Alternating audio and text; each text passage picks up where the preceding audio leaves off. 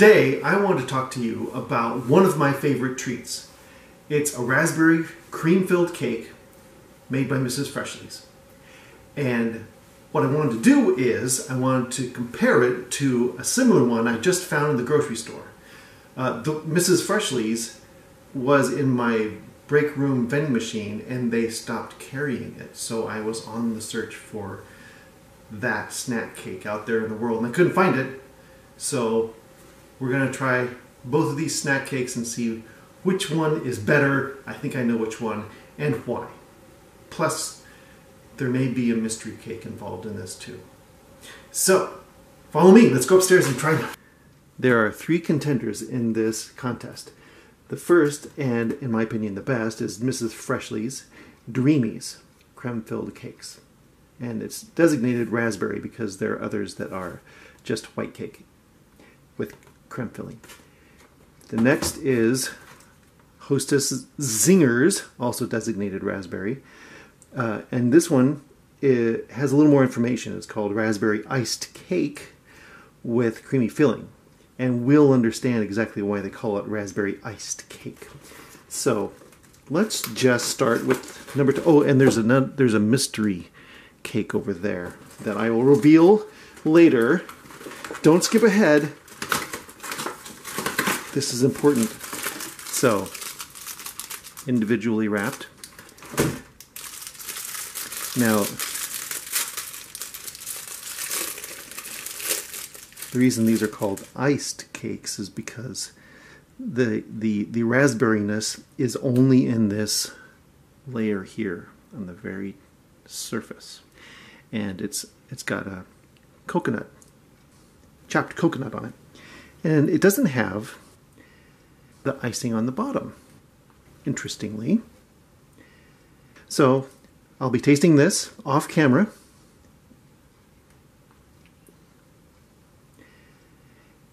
And I have to say, Hostess, the cake tastes like white cake. And the outer icing is very sweet. But it's got the tang of raspberry and it's got the bite. What do you call that? It's got you can nibble on those little pieces of coconut, which is enjoyable. But this creme is not good. It's slimy in the mouth. Doesn't taste no. And it doesn't have a taste to it. It's just kind of a texture that you have to get out of your mouth. So so that's my review of Hostess Zingers. I'm gonna put that aside. Yuck. And to cleanse my palate, I've purchased some rebanadas, which, if you can't tell, it's sweet toast, pan dulce tostado. And I guess this little polar bear is a chef, or what is it called when the person makes pastries? Well, I don't know if this is called is it a pastry? It does have cream filling in the middle. So yeah, we're going to go ahead and try these uh-oh, I can't say it. To get the nasty Hostess out of the mouth. So as you can see, this is just 2 pieces of toast separated by creme.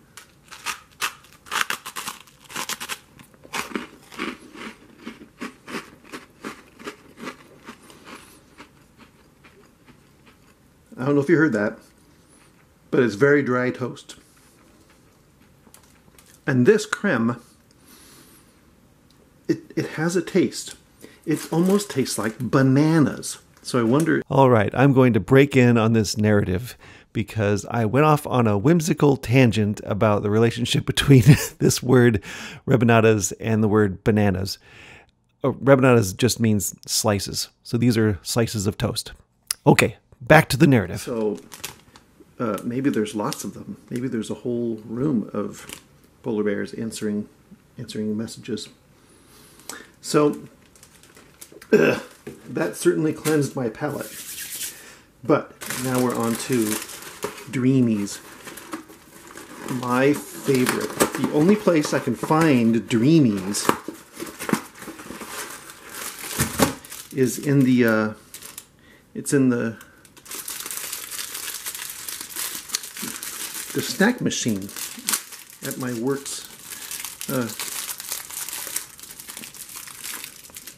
break room. So as you can see, it's kind of malformed. It's kind of out of shape. The coconut is not as apparent. It's highly chopped up, but it has the same idea.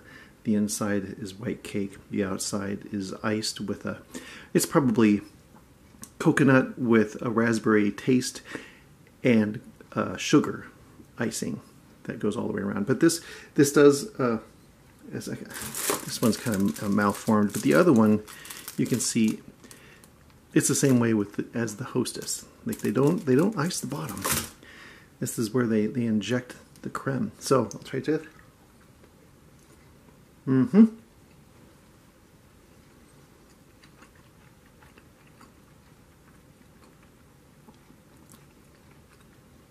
I have to say, the white cake tastes better. The cream the texture's light and fluffy. It disappears in the mouth, whereas the other one kind of lingered. And it has a dairy taste to it. So, and also this icing it's very tart and raspberry-y. Obviously, you're not going to get that color of raspberry when you bake it, and I'll tell you why in a few seconds.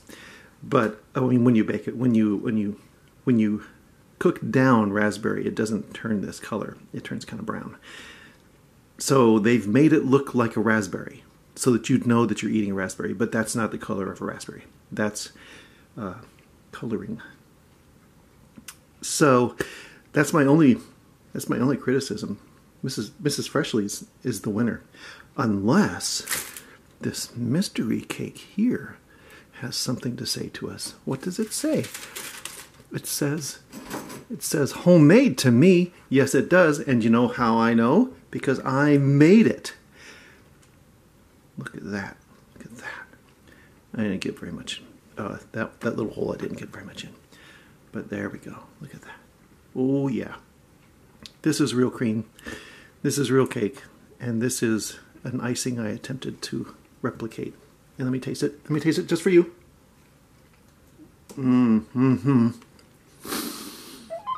Yeah, that's the winner. My cake's best. I'll show you how I made it.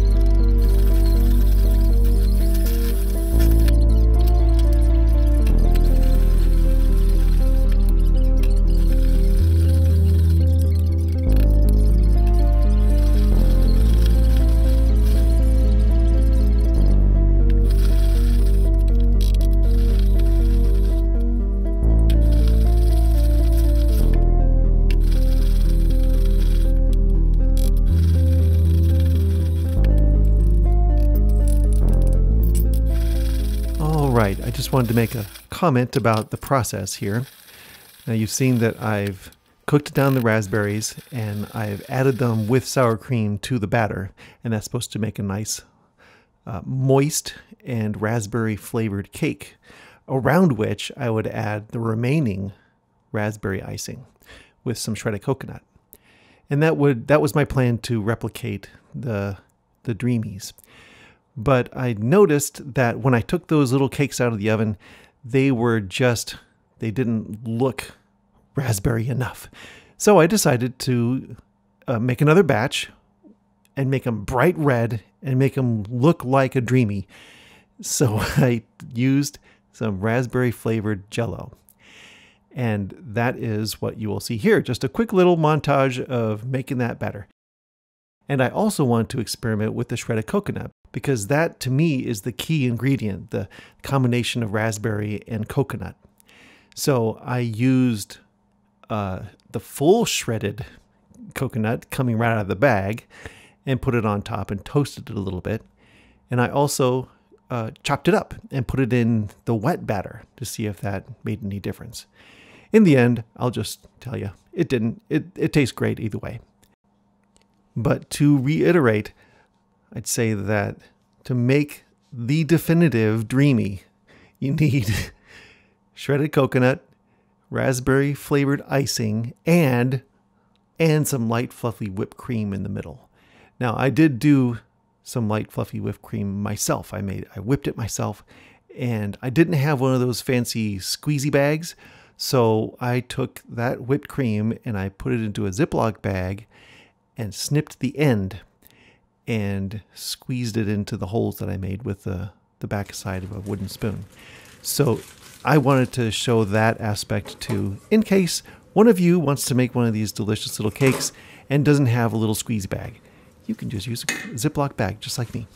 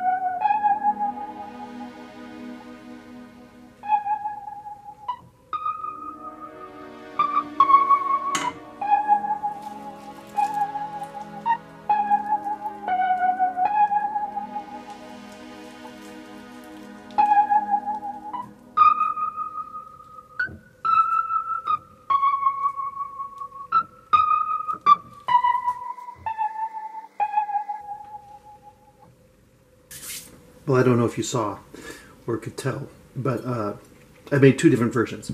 One, which is the white cake version that I'm going to ice, but I still put the raspberry, well, I'm going to call it compote, down there into the batter, and then I iced it. But this is the white cake version, and I did actually get whipped cream inside this one. And this one is exactly the same recipe, but instead of sour cream and cooked down raspberries, I used gelatin, raspberry gelatin. And this tastes just as good. I'm not going to eat this one because I'm going to save it for later. So, there you go.